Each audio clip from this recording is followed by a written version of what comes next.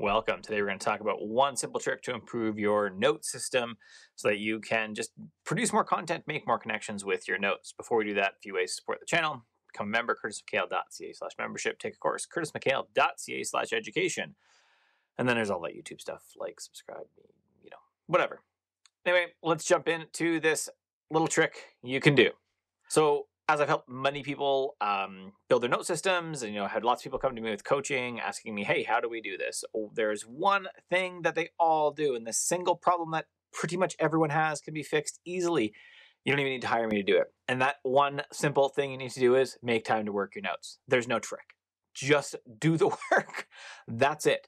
Every single person I've talked to, their issue is when I say, hey, are you doing the work of, making connections? When do you have time set aside to make connections? The answer is, I don't have time set aside.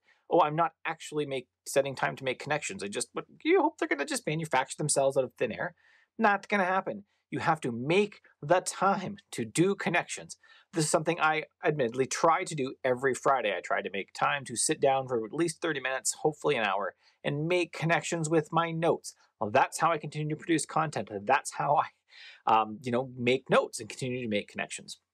Now, I will show you one method that I use to do this, and I've actually done a video fully on this, how to set it all up, which I'll refer to up above, but let's look at it quickly here. So you can see I actually have my notes for this right here, right now, and I'm using, I'm going to talk to you about random note search. And so for this, I use a couple plugins. I use random notes plugins, I use the search plugin, and I use workspaces. So let's show you how I set this up. Hit Command P, and I type workspace, load the workspace, load random note. And so it is set up like this by default. And then I just type random note, open a random note. It's going to open a random note, not one I want to. So I just skip to the next random note.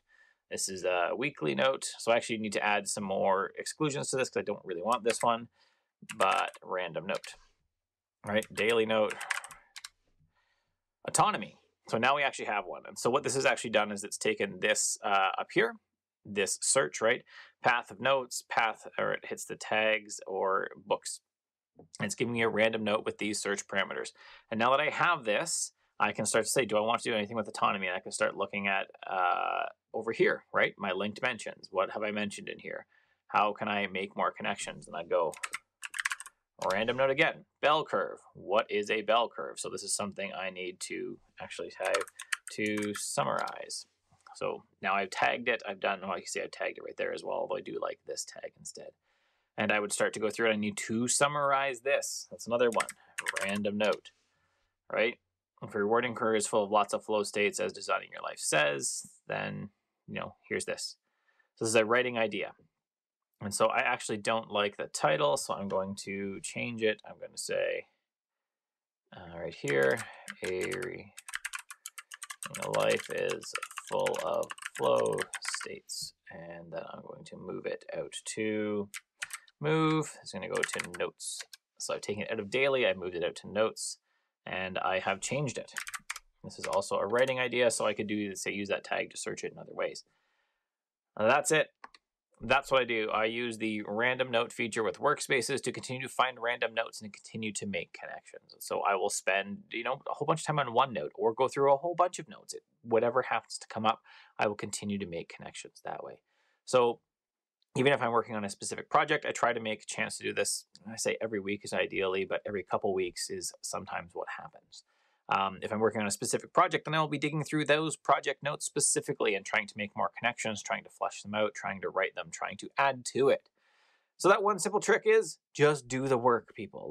There's no magic trick. You're going to follow some other blog post, something else, watch some other video, and it's going to say, oh, here's your trick. The trick is just do the work, because you'll do the trick for a little bit, and then you'll stop doing the trick. And the big thing is you didn't do the work. That's it. If you like the video, thumbs up, subscribe, bell, all those things that YouTube tells you to do. If you really liked it, become a member. curtismchale.ca/membership. Take a course, curtismchale.ca/education. Feel free to tell me there's a bad tip in the bottom, in the comments. I don't actually care, though. Have a good one.